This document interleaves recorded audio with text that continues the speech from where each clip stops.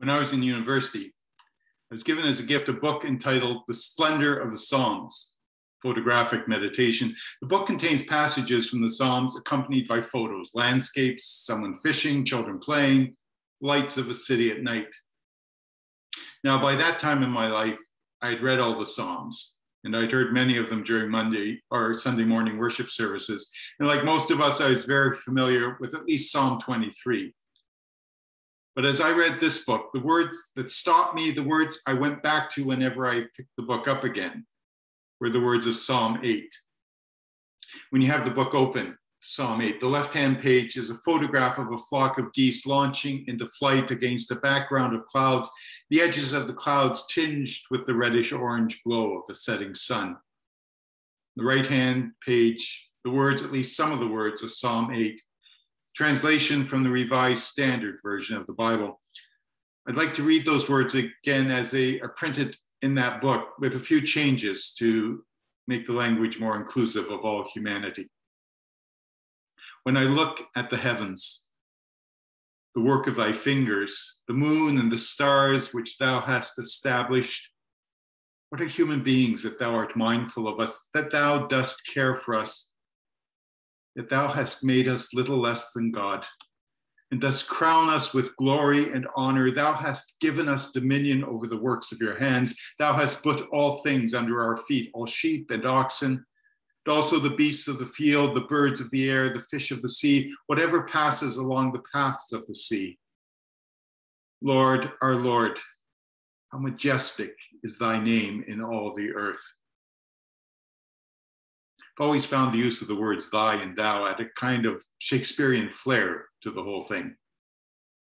Something in Psalm 8 resonated with me then and resonates with me now. I think many of us can feel some experiential connection with the psalmist's sense of awe in looking at the heavens, the stars, the moon. We can remember times when we were children, perhaps, looking up in the night sky at that shimmering, beautiful, mysterious object called the moon. We still particularly notice the moon at times when it's a full moon or an autumn moon. Or we can relate to the psalmist's words when we sit on a lake shore, we see a prairie sunset, or listen to the sound of rain gently falling on the ground outside our windows. And somehow we feel that we are part of all of this, that this world, this creation is beautiful and awesome and amazing. And we want to just sit and observe and appreciate. As a psalmist experiences this incredible creation of God, the psalmist begins to think about this creation and begins to think about his own place, her own place in this creation. I do that sometimes. Sometimes when I'm walking, I'm aware of this world of trees, grass, lake water, geese, clouds, sky. But sometimes I pause and I let my imagination expand that awareness, to imagine that I'm seeing myself through a camera lens up above, and the camera begins to move outwards into space. I become smaller and smaller, and then I'm gone. And the whole Earth comes into view, and then the Earth becomes a speck in this Milky Way galaxy. And the camera moves further and further to take in other galaxies, and then reaches a place at the edge of the universe. And everything is just tiny specks in a vastness. Those moments, imaginatively, what I can see is so vast, I can't see myself. I'm just a crumb. I'm not even a visible particle. I'm not seemingly of any significance in all of this.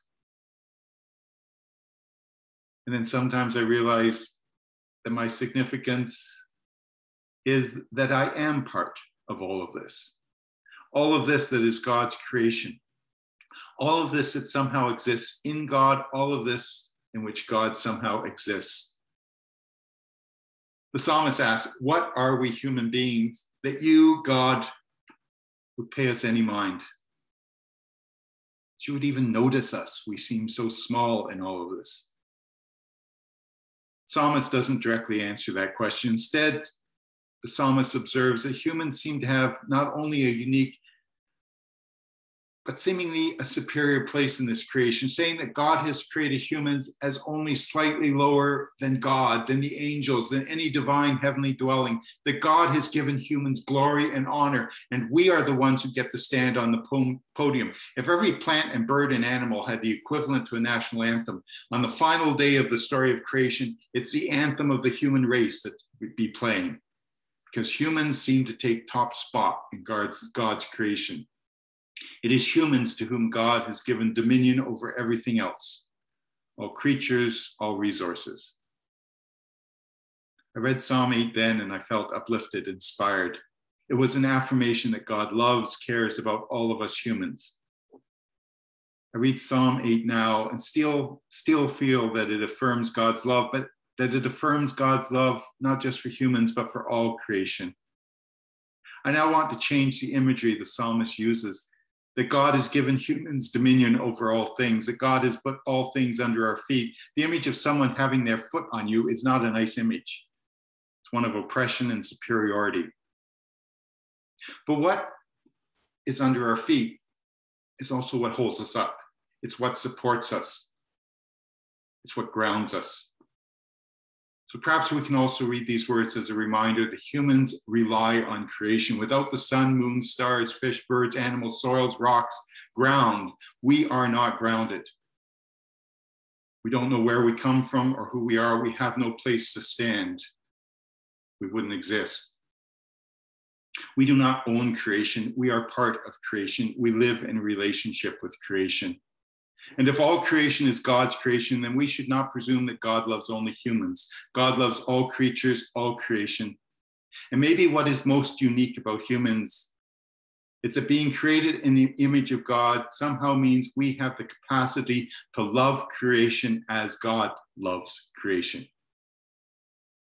Think of it this way. What if all the creatures on earth, humans, fish, birds, elephants, whales, lions, tigers, and bears, were asked by God for a suggestion on improving God's creation? It scares me to think it's possible that all the other creatures might say, you know, God, the biggest problem with this world is those human beings who keep polluting, filling the oceans with garbage, using up the resources, decimating forests, destroying the habitats needed for the rest of us to survive.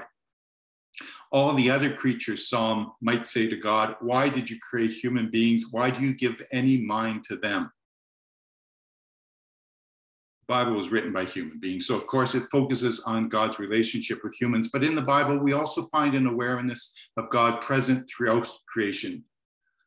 Biblical prophetic visions of new creation speak of all creation, of sun and moon and mountains and hills and fruit trees and all wild animals, everything that flies, praising God. Jesus tells his disciples, look at the lilies that are clothed by God. Jesus says the rest of creation can teach humans how to participate in God's creation. I think today's gospel reading can also do that. It speaks of our need for a change in attitude and perspective and how we relate to the rest of God's creation. In the story, parents bring children to Jesus, wanting Jesus to touch them, bless them. But the disciples speak sternly to the parents, want them to leave Jesus alone. Maybe the disciples thought Jesus was too busy to spend time with children. Maybe they thought he was tired. Maybe they thought he needed to spend his time doing important things, healing people who were really in bad shape, making an impact in the world. But Jesus disagrees, and he says something that I think is very Jesus-like. He responds in a way that's annoying to those who like a direct and specific answer, because his response is open, it seems to me, to multiple interpretations. He says that if we want to receive the kingdom of God, we must receive it as a child. If we want to experience what it is to participate in God's creation, then we have to be in this creation as child. So interpreters have offered many takes on what it means to be like a child in our faith, to be curious, to be full of wonder, to not need to dominate, to usually as a child be the most vulnerable, not the most powerful. Perhaps receiving as a child means not receiving in order to control, but receiving in order to appreciate and to have within us awakened a sense of thankfulness. But I think there's another way to hear what Jesus says. Not that we are like children receiving the kingdom of God, Perhaps we are like adults who discover that the God we receive comes to us like a child. That God doesn't arrive as seemingly the most powerful, the most successful, the most dominant. Perhaps God even appears in our midst as one crucified. So I continue to be heartened and haunted by Psalm 8. The psalmist continues to invite me into a place of reverent awe as I am aware of the wonder of God's creation. And the psalmist continues to invite me to wonder about the place of human beings in God's creation, and invites me to accept that God created us in some way for God's sake, that we and all creation are somehow an expression and an embodiment of God's creative spirit, of God's shaping and creating spirit, of God's love.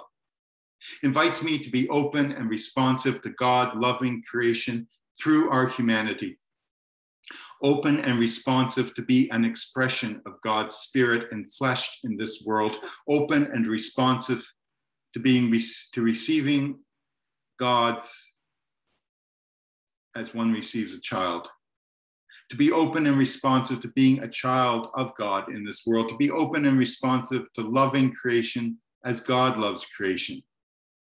To be open and responsive to God's spirit present in all people and all creation. To be open and responsive to being a companion of the resurrected Christ and to being God's people. Thanks be to God. Amen.